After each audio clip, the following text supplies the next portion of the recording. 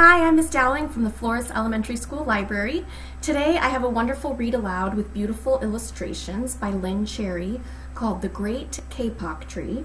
And before I read the story, I want to tell you that Lynn Cherry actually traveled to the Amazon rainforest in Brazil so that she could do the most realistic illustrations for this book. And she visited with monkeys and other animals, and that's where she got the idea for the story.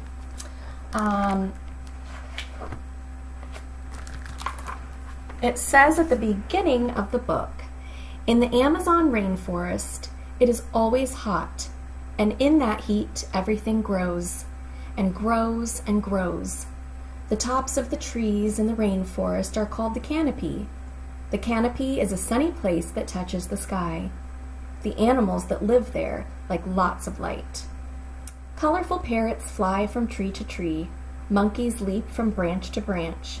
The bottom of the rainforest is called the understory. The animals that live in the understory like darkness. There, silent snakes curl around hanging vines. Graceful jaguars watch and wait. And in this steamy environment, the great kapok tree shoots up through the forest and emerges above the canopy. This is the story of a community of animals that live in one such tree in the rainforest. And now we begin our story. Two men walked into the rainforest. Moments before, the forest had been alive, with the sounds of squawking birds and howling monkeys. Now, all was quiet. Quiet as the creatures watched the two men and wondered why they had come. The larger man stopped and pointed to a great kapok tree. Then he left.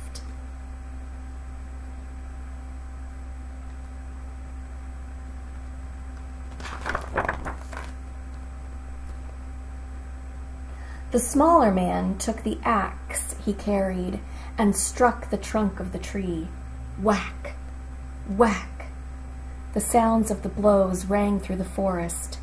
The wood of the tree was very hard. Chop! Chop!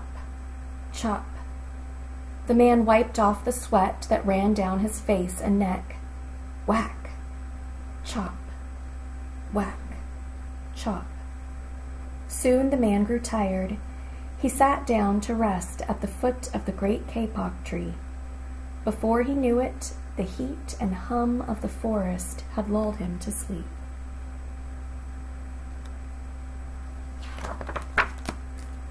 A boa constrictor lived in the kapok tree.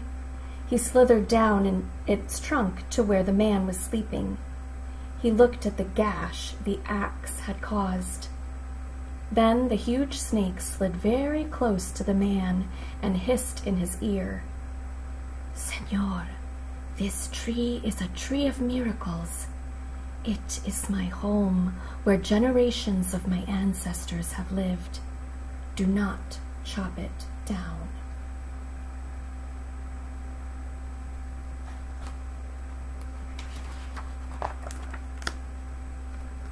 A bee buzzed in the sleeping man's ear. "Señor, my hive is in this kapok tree, and I fly from tree to tree and flower to flower collecting pollen.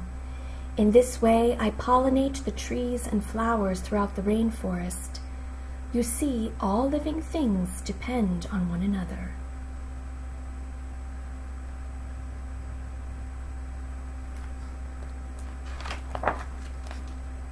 A troop of monkeys scampered down from the canopy of the kapok tree.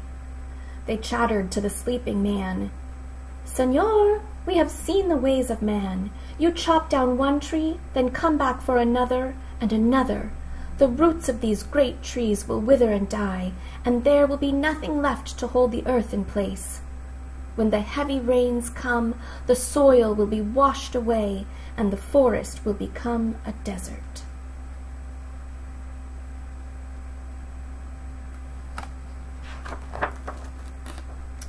A toucan, a macaw, and a cock of the rock flew down from the canopy. "Señor," squawked the toucan, "you must not cut down this tree. We have flown over the rainforest and seen what happens once you begin to chop down the trees. Many people settle on the land. They set fires to clear the underbrush, and soon the forest disappears. Where once there was life and beauty, only black and smoldering ruins remain.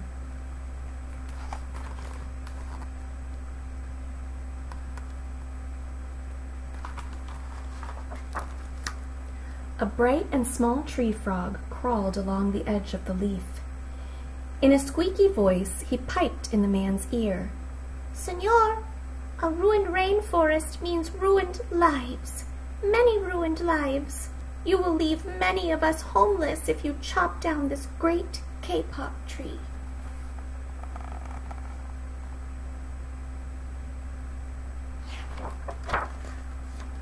A jaguar had been sleeping along a branch in the middle of the tree.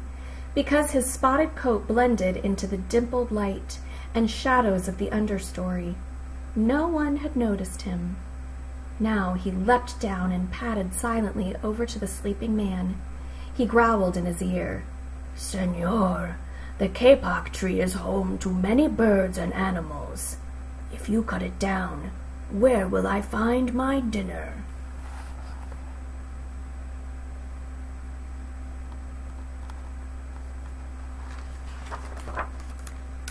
Four tree porcupines swung down from the branch and whispered to the man, "Senor, do you know what we animals and humans need in order to live? Oxygen. And senor, do you know what trees produce? Oxygen. If you cut down the forest, you will destroy that which gives us all life."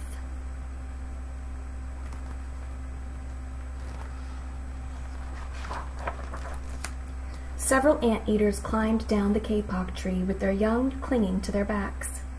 The unstriped anteater said to the sleeping man, "Senor, you are chopping down this tree with no thought for the future, and surely you know that what happens tomorrow depends upon what you do today. The big man tells you to chop down a beautiful tree. He does not think of his own children, who tomorrow must live in a world without trees."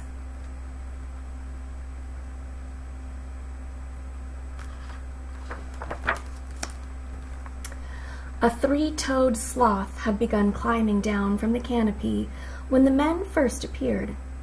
Only now did she reach the ground, plodding ever so slowly over to the sleeping man.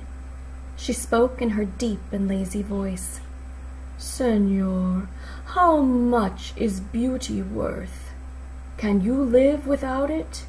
If you destroy the beauty of the rainforest, on what would you feast your eyes?"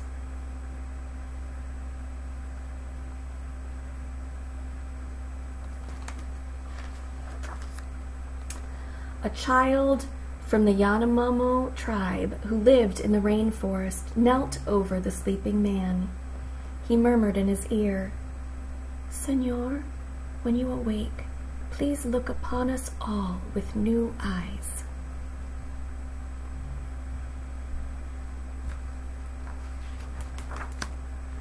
The man awoke with a start. Before him stood the rainforest child, and all around him, staring, were the creatures who depended on the great kapok tree. What wondrous and rare animals they were.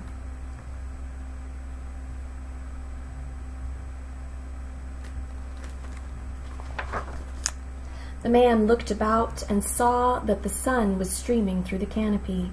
Spots of bright light glowed like jewels amidst the dark green forest. Strange and beautiful plants seemed to dangle in the air, suspended from the great kapok tree. The man smelled the fragrant perfume of their flowers. He felt the steamy mist rising from the forest floor, but he heard no sound, for the creatures were strangely silent.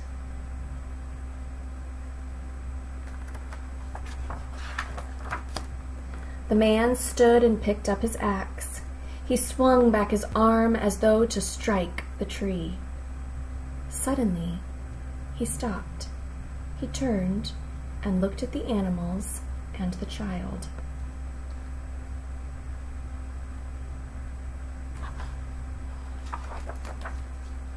He hesitated. Then he dropped the axe and walked out of the rainforest. And that's the end of our book. This book has a really strong theme in it, which means that the author wrote it to teach us a lesson, or to hopefully that we could gather some new view of the world from it. And I think a lot of people say, oh, the theme is don't cut down trees. But I think the theme was actually written by the author on this page, when the anteater says, "Surely you know that what happens tomorrow depends on what you do today." And that could be the environment, that could be what you do with your friendships, what you do with your studying, but that whatever happens tomorrow depends on what you do today. So thank you for tuning in to this story with me, and I'll see you again next time. Bye.